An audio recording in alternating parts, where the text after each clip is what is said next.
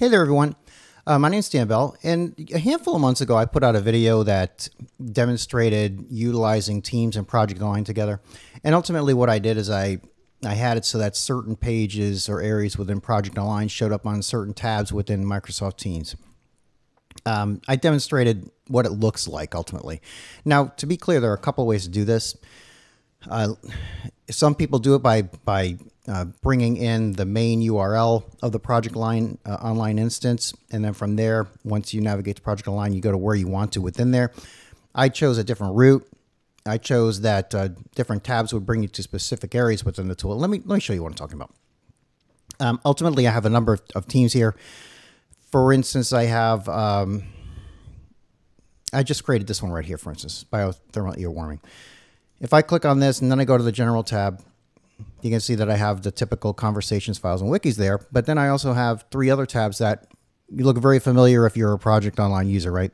Project Center, Resource Center, Timesheet. And if I click on Project Center, that's going to give me the Project Center view that you're used to seeing within Project Online, where you see all your different projects within the system, and you have access to the ribbon, and you change the grouping. You can add your filters and so forth. So, all the same functionality that you would normally have in Project Align. The only difference is I'm accessing Project Center from within Microsoft Teams, right? So, people are getting used to Teams, or many people anyway, are getting used to Teams as being that main hub for where they access all their work, whether it's email, SharePoint, and other areas that they engage with. This just is another thing that brings in Project Align there if you're using Project Align. Resource Center, similar thing. We have the Resource Center that shows up on a specific tab. And then, of course, you have the timesheet. It's showing up on a specific tab. And again, this is the route that I chose to have things be on separate tabs. Now, you could, if you want, just have it so that the main URL is brought in here, right? So let me do that real quick. And again, because I've seen some people do it this way, I want to make sure that folks are aware of the method that I'm going to be demonstrating here. It's a full URL there, and then the instance there. So now it just goes basically to Project Align. And so now you have the whole Project Align, interface here within the Teams interface. And so you could choose to do it this way as well. If I wanted to go to Project Center, I click on Projects here. And then if I wanted to get the full real estate, meaning just get the grid blown up within my view here so I can maximize it, you can click that, bring into focus indicator, this thing right here, focus on content. You can click that and it basically gets it to where I was. Okay, now again, it's just a matter of choice which method you want to use. The method I'm going to demonstrate here to set up is the individual tab method, where you get the individual areas within the tab. Okay, so let's go over those steps and what those would look like. And it's all about the project site. That's where it really starts. So what I'm going to do is I'm going to choose a specific project here to do this to. We're going to choose the Coho Health Assessment Tool. It already has, it looks like some objects in there. So let's click on that. I opened it up in a new tab. It just brings me to the project. Ultimately, where I want to go is to the project site, because that's where I set this up, this functionality, to get it to work within Teams. I get to the project site for the Coho, and then I go to Site Contents. And then within Site Contents, I'm looking here, and the thing that I really need here is I need the site pages in there as a content type, and it currently isn't. And I just like to use site pages because that's a great place to store pages, like different pages for your site. And that's what we're going to be doing here, is we're going to be setting up pages. And so the site pages is actually a feature. Therefore, I'm going to go ahead and click on Manage Site Features. Scroll down here and look for my site pages. And there it is right there. As you can see, it's not activated. We're going to activate it by clicking on the Activate button. And it just refreshed, and let's just check and make sure. And sure enough, it's activated. Okay, so now if I go back to Site Contents, we're going to see that Site Pages is there. Great. All right, so we're getting somewhere. I'm going to click and go into Site Pages now. Now, the other thing I need to do is I need to enable a content type, because I want to be able to create a certain type of page within there. And in order to do that, I'll click on this Settings gear here, and then I want to go to Library Settings. So we'll click on Library Settings, and I will go to Add from Existing Content Types right here under Content Types. And the one I'm looking for is going to be Wiki page right there. Click it, highlight it, click on add, and that's the content type that we're going to add here. And then we're going to click OK. And so the reason we're doing this, adding this content type, is because the ones that are in that site pages directory by default don't allow me to use them the way that I want to add a web part to them. So let's go back into the site pages list. So there's my site pages list. It's currently empty. And what I'm going to do is I'm going to create new, and then I'm going to select Wiki page. That's that content type that I just added. And let's go back there. Okay, and that looks good. So what we want to do is let's call this, we'll just call it Project Center, for lack of a better word here. And what I'm going to do is I'm going to open up this instance elsewhere, because I need to get some information from that. Okay, so there is the page, and what I need to do is I need to add a web part here. And the first one I'm going to add here is a media content and then script editor. So why are we adding a script editor? Well, the thing you probably noticed when I went into that page before is that I had to hit that focus on content. So remember, we brought the entire site in, and then I hit the focus on content, and that brought me into it like focused on the specific area, or the project center in that particular case. Well, the thing that I want to do is I want to be able to focus on the content for the specific web parts that we're going to be adding here, right? So what I'm going to do is I'm going to add a script, and basically all this script does is this script's going to immediately activate that focus on content button the moment that screen is brought into focus. Okay, so I'm not going to go over what that script is.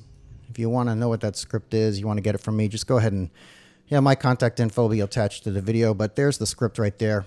We just insert it into a script editor web part. It's going to be triggered the moment that this web part is activated. Then we're going to insert another web part. Now there's the next one. And when I look here under categories, I want to find Project Web App, and then we're adding Project Center. So we'll go ahead and add Project Center. That'll bring the Project Center web part. Yeah, there's nothing there now. That's okay. That's because we're in edit mode. What we're going to do is just save. And what that's going to do is it's going to save and refresh the page. And then there you go. There's our Project Center page. Exactly what we're looking for. Let's go ahead and create another one. Why don't we do this? We'll go back into site pages, and we will go ahead and create. We'll do two more. We'll do Resource Center, and then we'll do Timesheet. There's Resource Center. And remember, insert, and it's going to be web part. The category is going to be media and content, script editor. Click on add. Then we have to actually edit the part. There are probably quicker ways to do what I'm doing. I'm probably not the fastest user of some of the SharePoint functionality, but you understand where we're ultimately getting to here. Category, Project Web App. This time we're looking for Resource Center. Click Add. There's Resource Center web part. We'll save it. And there's a Resource Center. It's going to refresh. We should be good to go here. Perfect. And then we said one more, right? We're going to do Timesheet. New Wiki page. Create my timesheet. We're going to insert media and content like we did before. Script editor. Click on add. Okay. Edit. And then we'll little edit snippet. Still have it in my clipboard, so I can just paste it in there. Click OK to close out of that web part. Insert another web part. And this time, same category. However, I want my timesheet. I click add. And there's my timesheet over script editor. And there is the timesheet. So what we have is there's one URL, there's the other URL for Resource Center, and there's the third URL for Project Center. Those are ultimately the URLs that we want to specify in the Teams tabs. Okay, so let's do that now. We're going to create team for that Coho Health Assessment Tool. So this would basically, and ultimately I envisioned this being some kind of app that is written for Teams. Project Manager could run the app. The app would cycle through the Teams site pages directory, note the available URLs, and then prompt the project manager, which tabs do you want to create in this particular team you're creating at this moment in time? And then they would select the tabs.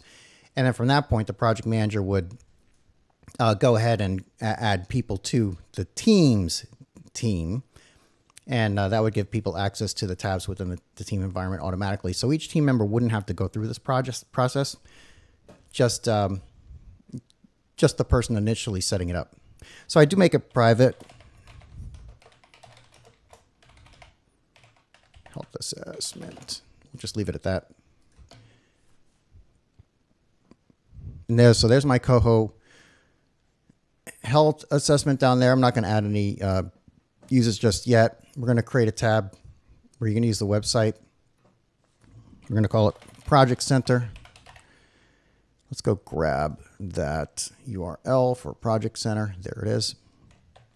We'll go back to Teams. I'm not going to post it to the channel. No need for that. There's that one. Now let's go ahead and create one for Resource Center.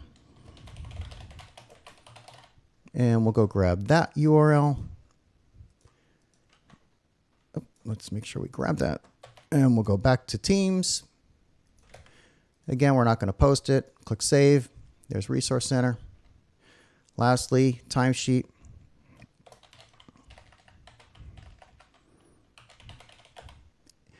Won't post it. Let's go back and get that URL. And paste it in. Click Save. So there we go. Coho Health Assessment.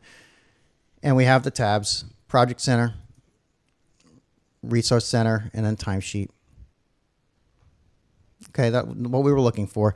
And again, we brought in the specific tabs. So you have all the basic functionality, right? I have the ability to switch different views. I have the ability to filter, et cetera, et cetera. From within Resource Center, right, I can go into capacity planning, do all that kind of work in here as well. And again, like I said before, I chose to bring in the individual tabs like so, instead of having one tab that represented all of Project Online, and then from within there I navigated just because I thought it was a little cleaner look for me and I preferred it that way. And like I said, ultimately I would envision an app be created, Project Manager runs the app ultimately comes over here, looks through the site pages directory and determines, okay, what URLs are available, and then it prompts the person running the apps if they want to create tabs for each one of those URLs. And then once the team and the pages tabs are created, then they can add the people to the team like they normally would do. Okay, so we went through all the steps that showed you how to create those individual pages for Project Center, Resource Center, and Timesheet. And then we added the URLs. A common question would be, hey, well, do I have to do those functions that you're doing in the project site for every project? I mean, that's a lot of work. No, you don't. Absolutely not. And so basically what I would do if I were to use this or, deploy this at a customer site or wherever it happens to be, we would save the Coho Health Assessment Tool as a project site template. Okay. So what do? We would go to site settings here.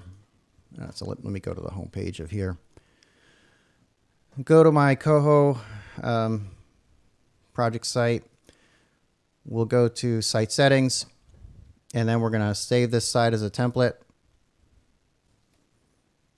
And I'm just going to call this, just call it Coho site template, just so for my purposes, I know which one I'm referencing. So site settings, save as template, give it a file name and a template name. Click save. It should only take a moment for this to save. And once it does, we're going to specify it in a default EPT. And you'll see how we use it Okay, so there it is. Operation completed successfully. We're good to go. Now what we do is we go to PWA Home, and I'm going to go to Server Settings. And what I want to do is edit my enterprise project types, because it's in the project types where you specify the project site templates. I'm going to use it in my default project site. You can see the default one here. Yes, that's the enterprise project. Click on that one. And the project site template is toward the bottom.